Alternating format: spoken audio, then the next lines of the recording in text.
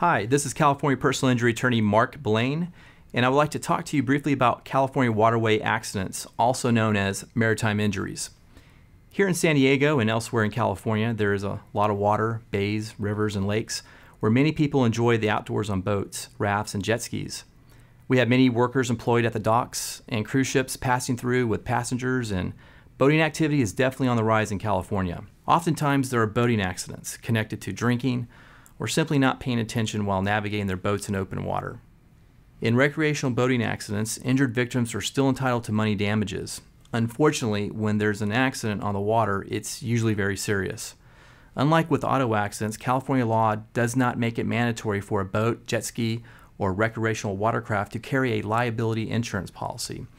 It then becomes paramount for an injured party to know where to go for compensation when injured on the water.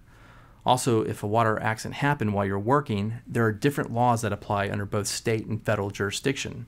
Most importantly, one needs an experienced maritime attorney to know which law applies, to establish fault, and to research the at-fault party to find compensation.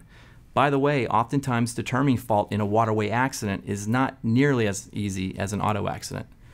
At my law offices, I've been handling maritime waterway injuries since 1999, and I have the legal experience needed to help you in your boating injury case. If you enjoyed this video and would like to see others, visit my website at blainelaw.com, click on the video center to see other legal videos that will help you with your particular injury.